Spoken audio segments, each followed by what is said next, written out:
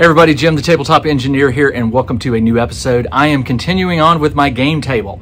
I do a little bit at a time, mainly because here in the basement right now, it's hot.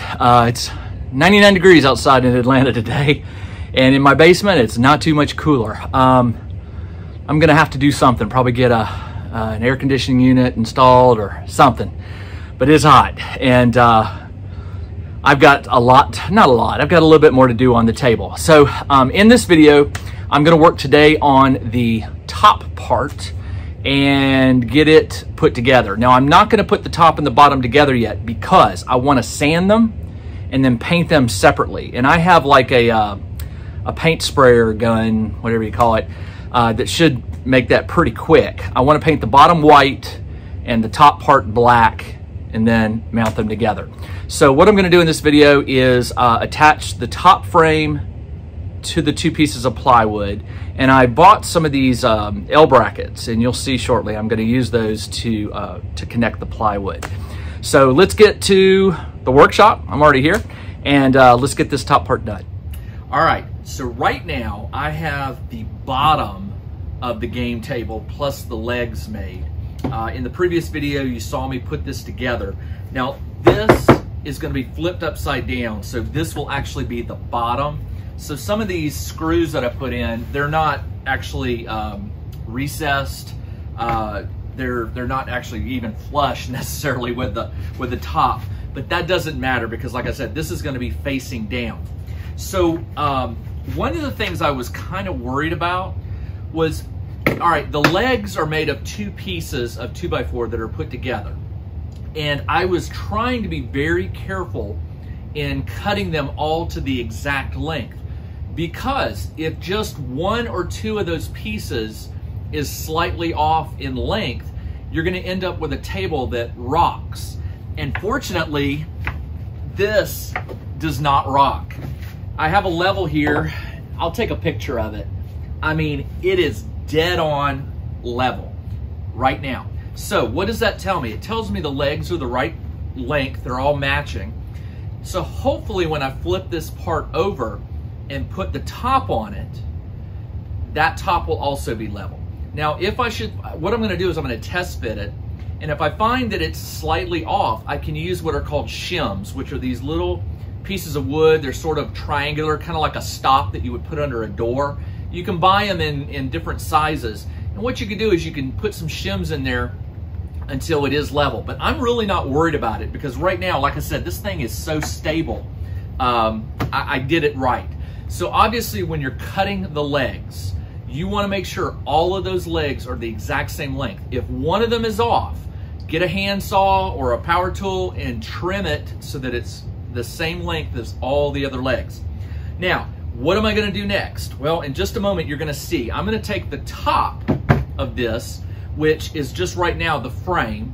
I'm gonna add the two pieces of plywood. Each piece is 2x4, 2 feet by 4 feet, and a 1/2 inch thick.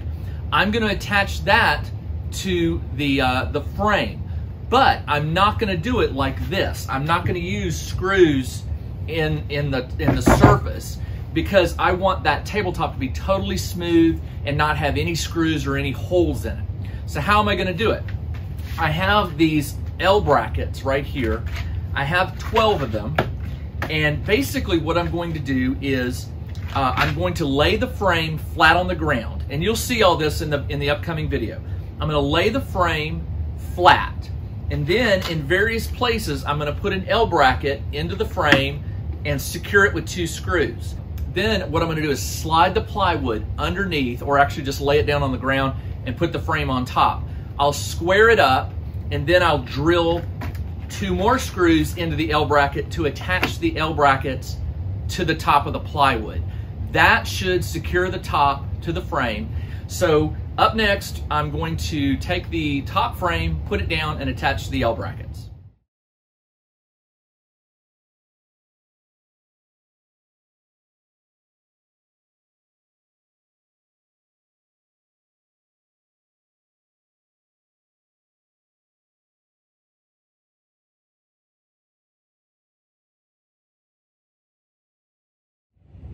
All right, there you go, top part done. Well, what's that phrase? Plan never survives when it meets the enemy, something along those lines.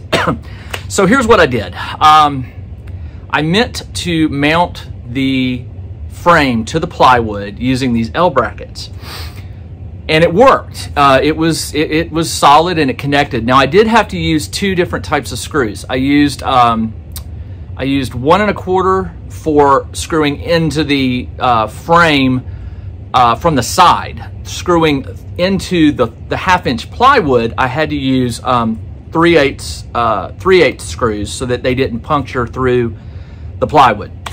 So once I did that, I stood it up, and then I realized that even though I bought these two pieces of plywood flat, there was a little bit of warping, and that's just 1/2-inch plywood. If it was 1 inch, there probably would not have been much warping, but the 1/2-inch, there was some warping.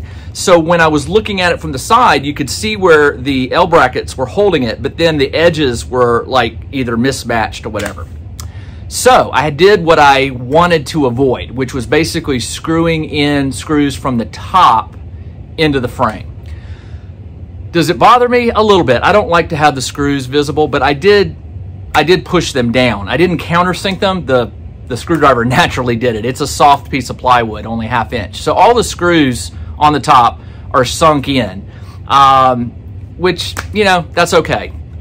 This is the first time building a game table like this, or a workbench type, and learned something new.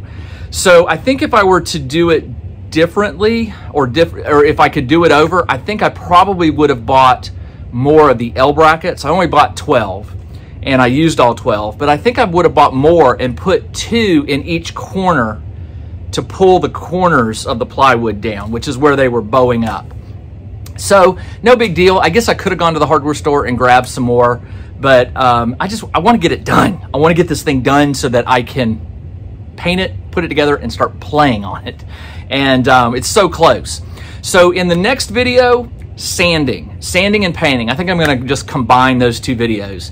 The sanding is going to take a while. If you've ever done sanding on plywood or 2x4s, it's horrible. I mean, I just hate sanding. I don't know any carpenter or anybody who works and does this kind of thing that enjoys sanding. It is not peaceful. It requires ear protection because it's loud and it's hot, and I can't do it in the workshop. I'm gonna have to do it outside. So hopefully tomorrow it won't rain, but if it doesn't rain, that means it's probably gonna be 99 degrees outside again, but that's okay. Don't mind a little sweat when I'm working. Anyway, this is Jim, the tabletop engineer. Thank you for joining me as I build out my gaming table. I'll be back tomorrow with another part of this project. We're getting close. Hang with me. See y'all tomorrow. Take care. Each month, Bexham's Bazaar RPG and Wargaming magazine provides gamers with articles, props to print and cut out for players, mini adventures, new monsters, and much more. Look in the description below for details on how to get a few free issues so you can see what you're missing.